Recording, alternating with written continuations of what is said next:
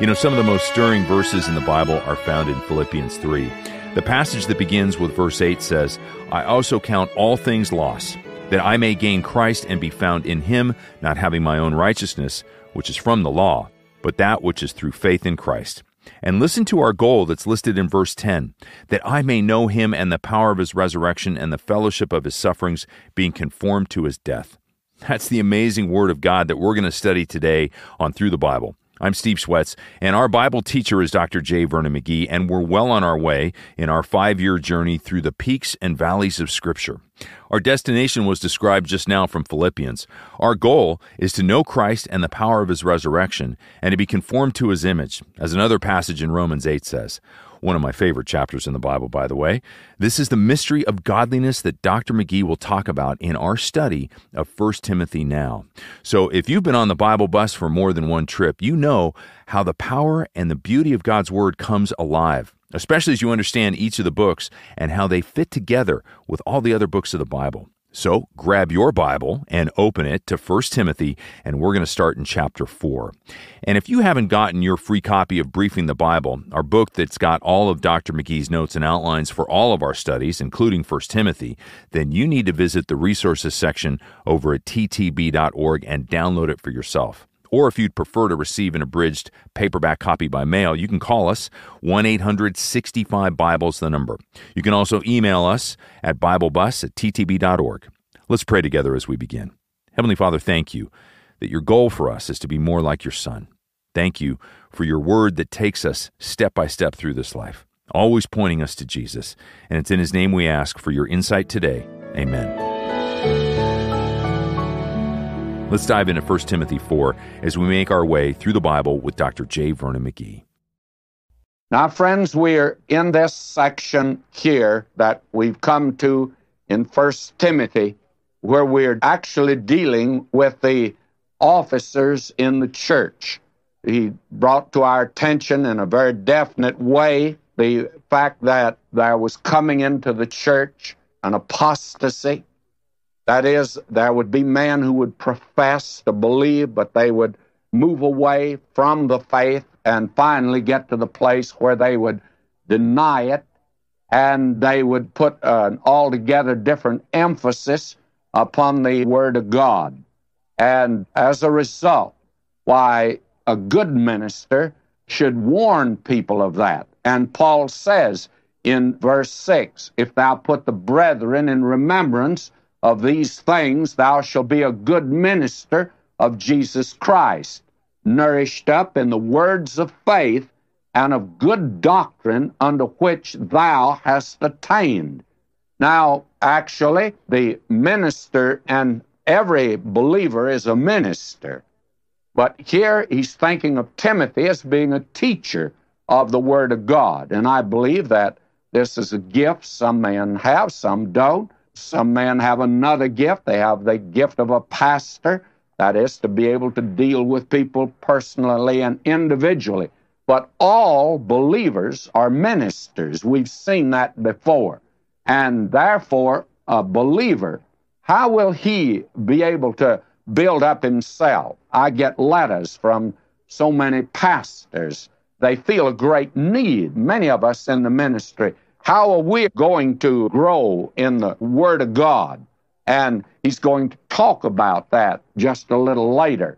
But here he's making it clear that the way we're to be built up is not to go off in a tangent on this matter of diet or this matter of you can eat this and you shouldn't eat that, and that we have to adopt some ascetic program as if that would commend you to God. Well, what are we to be built up in? Well, our diet is to be nourished up in the words of faith and of good doctrine. And he commends Timothy here that he's attained to that. Now, some folk think that there was a danger of Timothy over there in the city of Ephesus where there was so much of religion and the work of Satan was so obvious over there that there was a danger of this young preacher going off in that. I don't think so. I think Paul makes it clear, you've attained to this, Paul says. Now, that's the thing that you are to pass on to these others, that they might warn against that thing. And now he moves on down in this, that he should warn them not only of the apostasy and false teachers by teaching the words of faith himself, but now he is to refuse or to avoid profane and old wives' fables, and exercise thyself rather unto godliness. That is in verse 7. He is to practice godliness in his life, but he is to refuse the profane and old wives' fables. I know when I grew up as a boy, there were a lot of old sayings that would be quoted to us as children by the older people. I know that we visited in a home, and I think she was a dear Christian woman, but she had some of the most peculiar things. And I remember that she had something that everybody should have, and that was sulfur and tartar. And I was fed that because my mother listened to her. And I want to tell you, I've had enough sulfur and tartar to make a small mountain. And I don't know whether it did me any good or not, but she thought it was the thing to do. That's all that I needed as a boy, if you just give him plenty of sulfur and tartar. And by the way, it was mixed in honey sometimes and mixed in molasses at other times. And I want to say I didn't care too much for it. And I don't know that it did me any good at all. These are the things that he's warning against. And when I had cancer, I suppose that I received, without exaggeration, over 100 books on diet of what I was to eat to get rid of cancer. And the very interesting thing is that I never followed any of them, because if any one you'd follow, you'd contradict the other. One book said, eat plenty of grapes. Another one said, don't touch them. One book said, eat honey. Other said, don't touch it. Another said, let white bread alone, and that sort of thing. Well, I never paid too much attention to that because I was listening more to the great physician. He had my case, and I felt like that he could handle it. And this type of thing today, so many people put more emphasis on that than they do the Word of God. Now, no minister ought to be emphasizing that type of thing. After all, we're to give out the Word of God.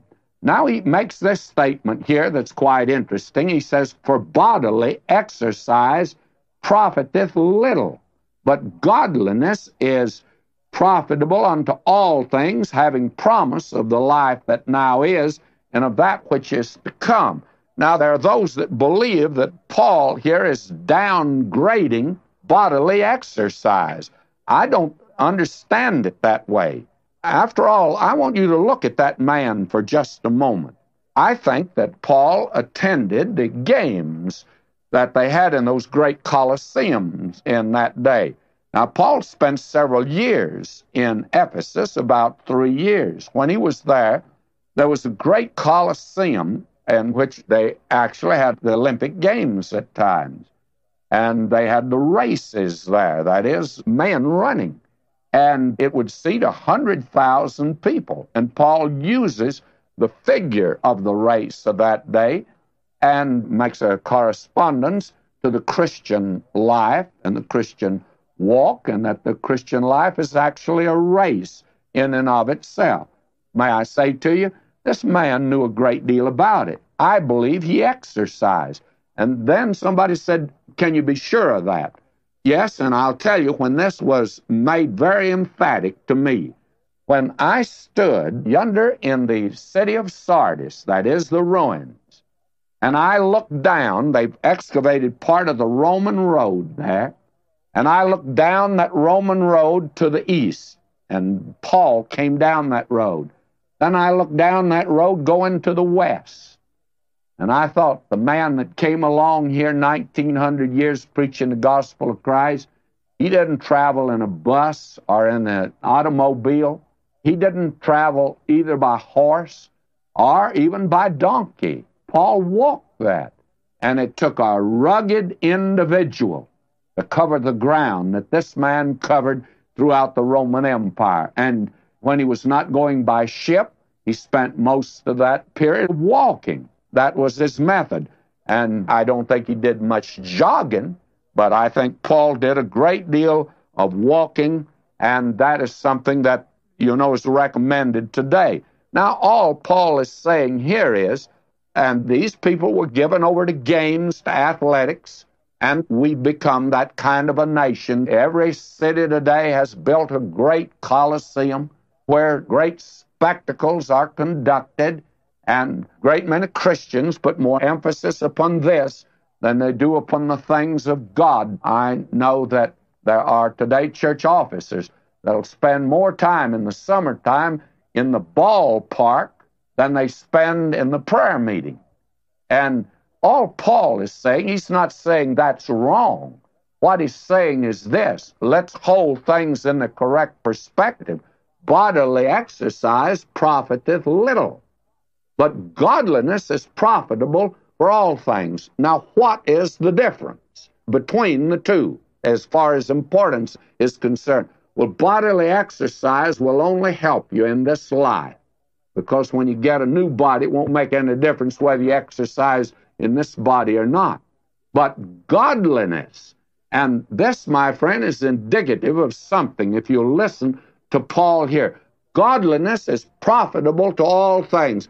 Now, there are those that are saying today, well, a Christian can come back to God on easy terms, and he can. I emphasize that. And a Christian can get in sin, fine, that's true, he can, and he can come back to God. But my friend, a godly life pays off not only down here, but it'll pay off in eternity, whereas the prodigal son lost a great deal by going to the far country. And any Christian that's living a careless life and not living a godly life will find out that even in eternity, he'll have to pay for that sort of thing. Paul is saying, if you give yourself to bodily exercise, then fine. I think Paul did it. But he said, wait a minute. What about godliness? Are you as anxious about godliness as you are about physical exercise, about athletic events? And remember that the physical exercise ends at the end of this life, but godliness is carried over to the next. Now, this is very important, I think, for us to see. And he says this, he puts an emphasis on it in verse 9 now of chapter 4 of 1 Timothy. This is a faithful saying, and it's worthy of all acceptance. In other words, he says, here's something you can count on. You can count on it in Ephesus in the 1st century, and you can count on it in Los Angeles in the 20th century, and you'll be able to count on it in the 21st century when we get there. Verse 10, for therefore we both labor and suffer reproach because we trust in the living God, who is the Savior of all men, especially of those that believe. Now, again, we have something very important here. First thing is, if you stand for Jesus Christ today, it'll cost you something. There's no question about that. Then the next thing here that's very important is to know that the Lord Jesus, He's the Savior of all men.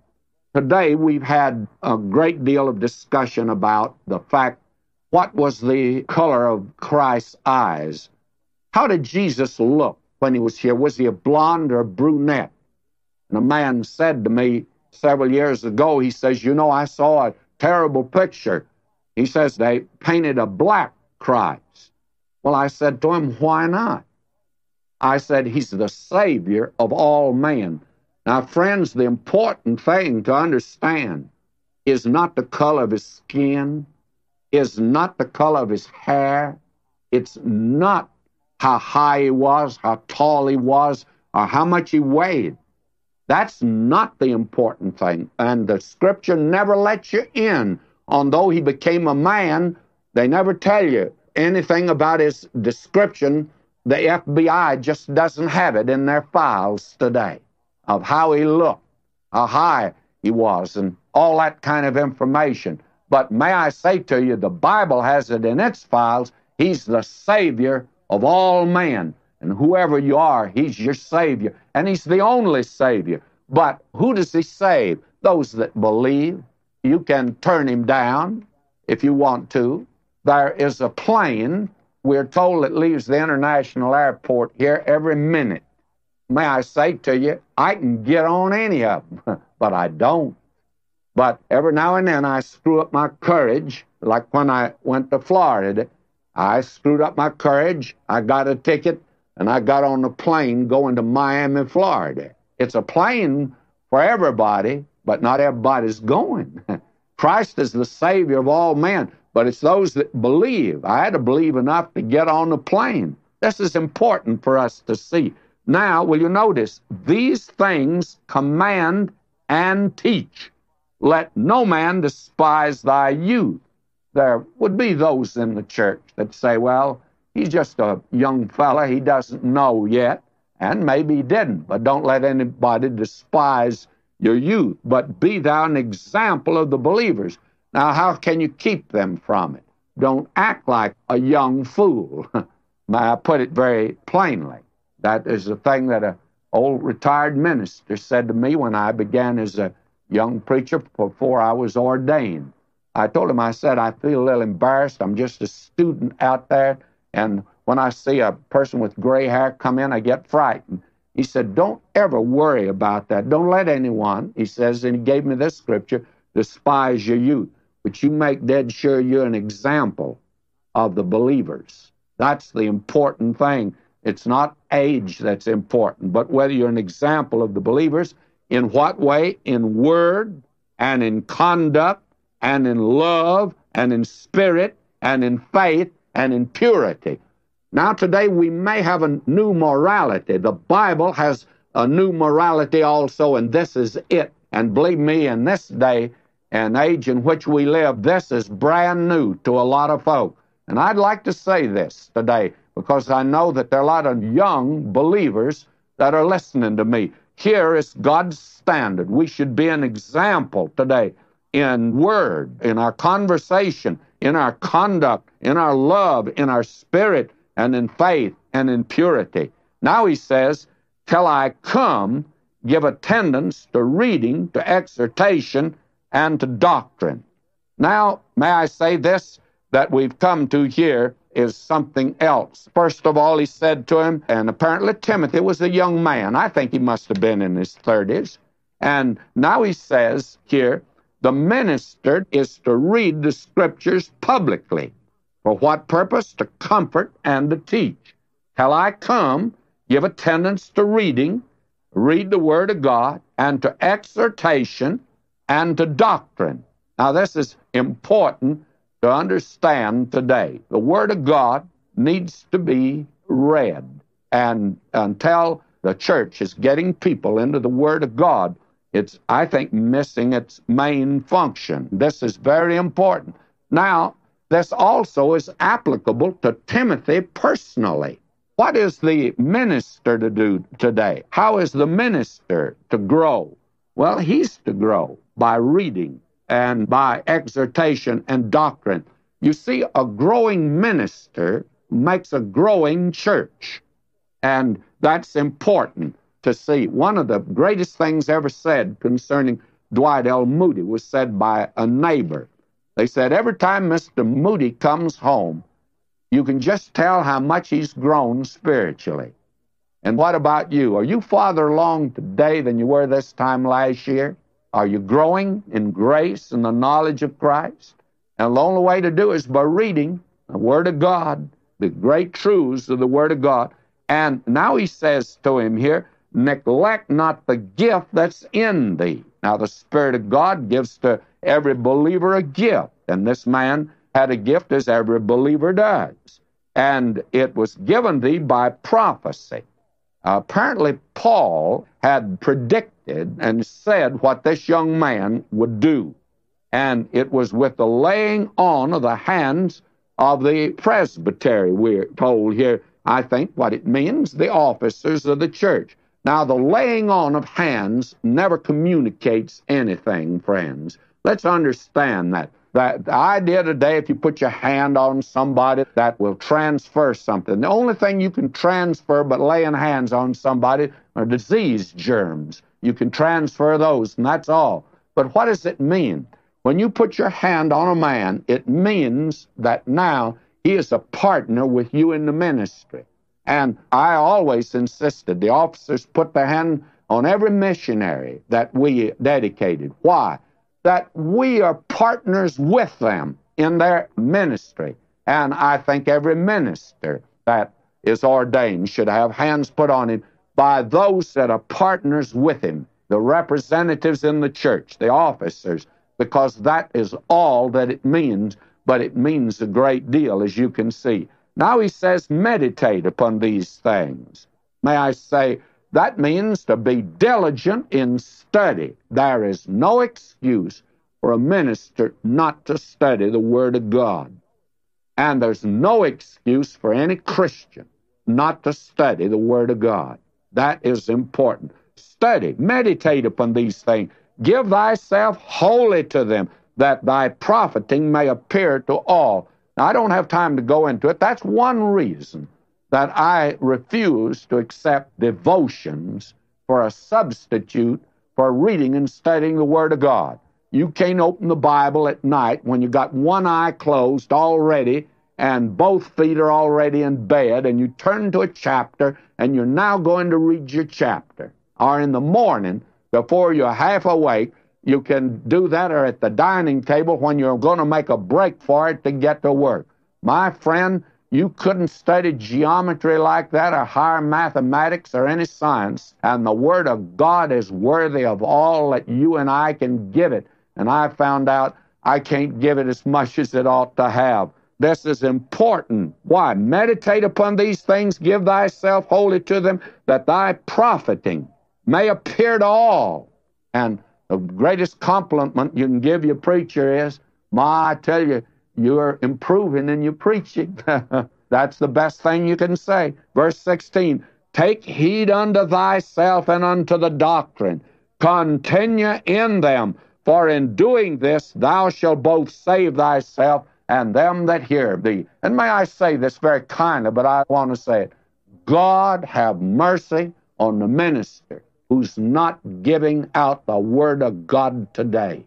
Oh, that is, to my judgment, that's a frightful sin. It would be better to be a gangster than to be a man who's supposed to give out the Word of God, and he doesn't do it. That's what Paul's talking about here. That's what the church is all about today. Until next time, may God richly bless you, my beloved. Well, those are sobering words. If you're in full-time ministry or serving the Lord as you can with your life, nothing is better training than getting into God's Word every single day. And you can start today if you haven't been doing that. Meditate on His Word and then let it impact you. And to help you in that goal, we got so many different resources for you available over at ttb.org. Now, most of them are free, and the rest are available for a low ministry cost in order to get out God's Word to as many people as possible. You can visit us over at ttb.org or call 1-800-65-BIBLE for some more information. Again, we don't rely on the sale of our resources to financially support the ministry. For that, well, we trust the Lord to prompt those who spiritually benefit from our daily studies to give out of gratitude. So thank you for those who generously partner with us and support the Bible Bus as we together take God's whole Word to the whole world in more than 250 languages. If you want to find out how you can pray with us and provide resources to support this fruitful ministry, call us at 1-800-65-BIBLE or visit ttb.org. Again, that's 1-800-65-BIBLE or ttb.org. And remember, you can always write to us at Box 7100, Pasadena, California, 91109. Or in Canada, Box 25325, London, Ontario, N6C, 6B1. Now, here are a few final thoughts from Dr. McGee. Just before you get off the Bible bus, let me pass this along to you today, and it's from Francis Ridley Havergal. Oh, let me know the power of the resurrection. Oh, let me show thy risen life in calm and clear reflection. Oh, let me give out of the gifts thou freely gavest. Oh, let me live with life abundantly, because thou livest. And Paul said, oh, that he might know the power of his resurrection. That was the desire of his heart. May that be the desire of our heart in these days. Jesus made it home, all to him I owe. Sin had left a crimson stain, he washed it white as snow. We're grateful for the faithful and generous support of Through the Bible's partners, whom God uses to take the whole Word to the whole world.